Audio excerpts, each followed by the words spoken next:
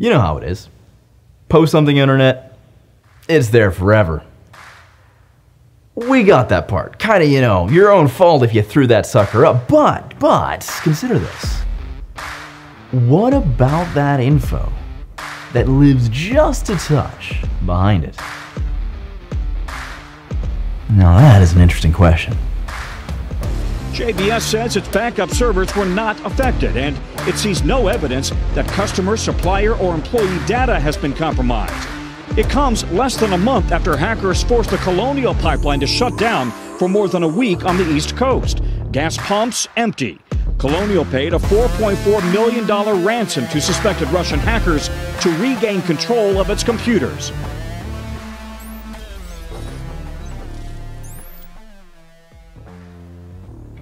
Like the new studio? Well, today we are going to be talking about open source intelligence gathering based on breach compilation data. But what's really particularly interesting about this is the context. You see, one of the things that you will most commonly see today on the news, well, to be fair, on the news, you're always going to see things about cyber attacks these days. It's going crazy. But one of the things you'll most commonly see related to them is they'll say, there was no evidence that any customer data was stolen or compromised. That means you can rest easy, right? Rest on your laurels. Yet consider this.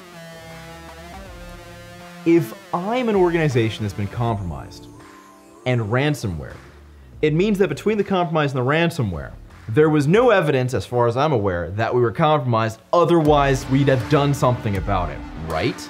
Obviously, of course. So, if I didn't even know you were there, how could I possibly have any evidence of what you were doing? The sheer idea that I would, as that compromised organization, is insane. And so one of the most common things that we'll hear on the news is there's no evidence that data was stolen. What we're really actually dealing with is there's no evidence of anything whatsoever. And I say that as someone who's been involved with a lot of incident responses. And so, if the attacker has gotten into an organization, might that organization have information about you? And might we be exposed as a result? You see, this brings into context a concept that I absolutely despise because we misuse it terribly in just the world in general. It's the deep web, right? You say, oh yeah, the deep web. Attackers are in there, oh yeah. Doing sports together is awesome. Totally. I'm thirsty. Oh yeah. Whoa! That's a complete misnomer. All that it is when we talk deep web is these are systems that are not directly connected to the internet. That might be your cell phone. That might be your laptop behind your wireless router at home. That might be any of the computers at the office where you go to work behind the corporate firewall. All of these are the deep web. So the deep web, honestly, is the thing we most commonly use. Systems that we can use to connect to the internet, but are not directly connected on and available on the internet. These systems, of course, have really sensitive information on them, from family photos to corporate sensitive data. And if the attackers steal this information and they throw it on the internet, suddenly we may be directly exposed. That's a problem. That's dangerous. But just how dangerous is it? When this data is uploaded to the internet, we refer to it as breach data. And one of the most common styles of breach data that you may see is something like a username and a password. When your organization gets breached, they steal your username, they take your password, and if an attacker were to reuse this information elsewhere to see if you reuse your password and log in as you, we call this attack credential stuffing. Very, very powerful and exceedingly dangerous. Also a very common technique.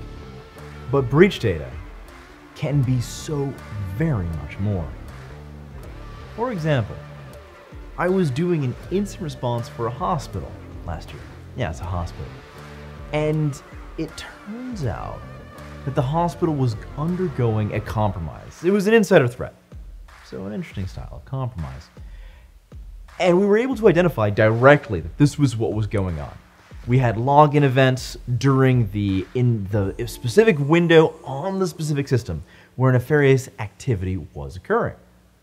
We had the user account, we had all kinds of information, but nothing was directly attributable to an individual.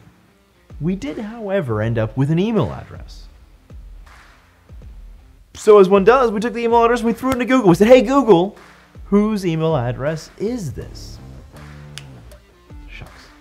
No results found. It turns out that the attacker recognized that using an email address like this might be attributable to them, and so they tried to make this an email address that wasn't associated with their personal name as much as possible. All right. Fair enough. So what might we do in this context? Well, if we go to a website called Have I Been Pwned, what Have I Been Pwned will do is you type in an email address, and it tells you what breaches Yahoo got hacked, LinkedIn got hacked, Facebook, Target, Equifax, you name Yahoo again, did I mention Yahoo? All these companies getting compromised, right? And so if you've been in one of those breaches, Have I Been Pwned won't give you the breach data. Because information security practitioners all around, we recognize this information is super sensitive. Really sensitive. Could be your home address, phone number, email address, social security, credit card information, your backup email address, all kinds of stuff. Passwords? Oh yeah, absolutely.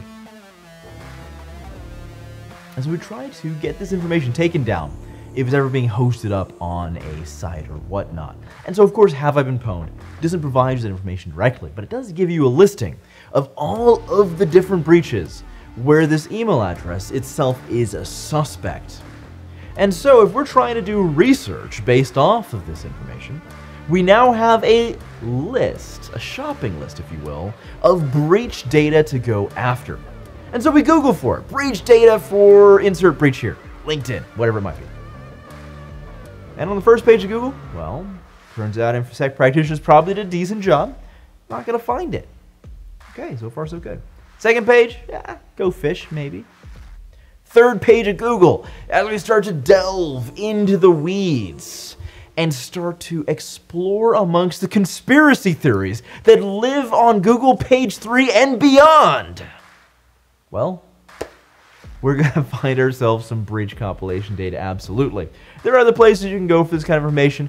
You might go to the Internet Archive, hit or miss results on that one. It's a bit too much information. Generally speaking, you're not going to get a lot of value there. However, you can also go to things like torrent sites. Torrent sites are actually quite outstanding for the acquisition of breach compilation data. It is what it is. But at the end of the day, if the attacker has put this information on the internet is not quite immutable, but it's pretty darn close once it's on the web. It's there to stay. And so in the case of our incident response story, that's exactly what we did. We discovered breach compilation data, and we looked through that information, and were able to identify a lot of data about the individual specifically. For example, we were able to find a home address associated with that email address that was within a few blocks of the hospital that we were working for. So we went to the hospital and said, hey, look, do you have an employee who lives here? And they said, oh yeah, that's Lindsay. I'm using a fake name here for obvious reasons. And of course, we did the rest of the standard open source intelligence gathering stuff, Googling, social media, public record lookups, those kinds of things. And we said, hey, look, we got a picture of Lindsay. Does she look like this? And they said, oh yeah, that's Lindsay. Well, it turns out we had discovered our insider threat at this point. You see, there is so very much more to open source intelligence gathering than what just meets the direct eye.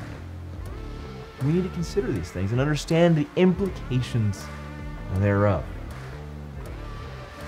In any case, I hope that this has been kind of an interesting topic for us to discuss together. I hope you learned something new from it. And if you did, leave us a comment to let us know to make more of this type of content, and give us a like and a subscribe if you feel so inclined. Until next time, and as always, happy hacking.